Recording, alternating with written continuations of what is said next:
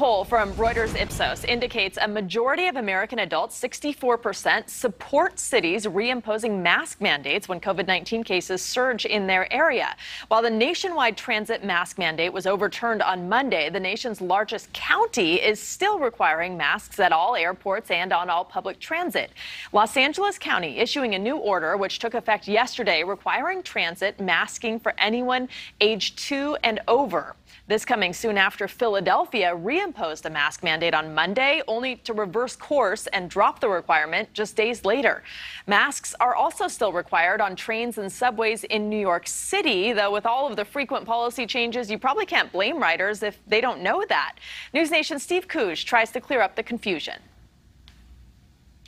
I'll tell you, when it comes down to it, Rudabeh, New York City is probably the trickiest place to know whether or not you have to wear a face mask. Here's what I mean by that. If you're flying into the city, you don't need to have a face mask on when you're on the plane. But as soon as you land at JFK or LaGuardia airports and walk through them, you need to have that face mask back on. If you're in an Uber or Lyft ride driving around the state, like up at the capital of Albany, you don't need that mask. But as soon as your vehicle gets into the New York City limits, that mask has to go right back on.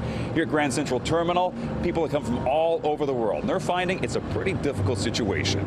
From the ground to the sky, many say there's never been more confusion over whether they need to wear a face mask or not. Just moved actually 2 months ago from the south where it's like not mandatory at all. So it's kind of, big shock. After a U.S. district judge in Florida ruled that the federal face mask mandate did not have to be followed anymore, the masks started coming off across the country. Major U.S. airlines were some of the first to let passengers go mask-free. You won't need them if you're on the plane, but you definitely will need your mask if you're walking through certain airports, like New York's LaGuardia and JFK airports. Amtrak trains also made masks optional.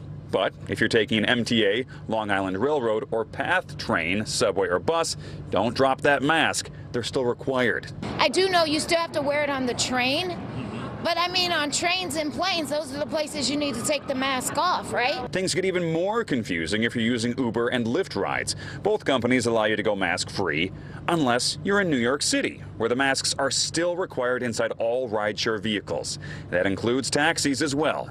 For some people, the differences are tricky to keep up with. It's a lot more stressful for sure. I always have to have a mask in like every jacket I have just in case they ask me to put one on. Others don't have a problem at all. I think the messaging is very clear when they say when you're here you have to wear a mask, and when you're in a different jurisdiction or someone else is making the decision, then you don't have to wear a mask based on what they're deciding.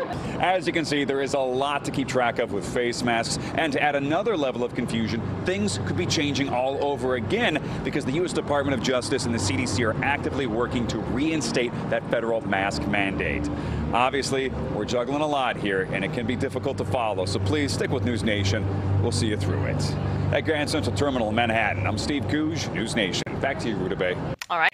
Thanks for watching. Click the red subscribe button below so you can get more of News Nation's fact-driven, unbiased coverage.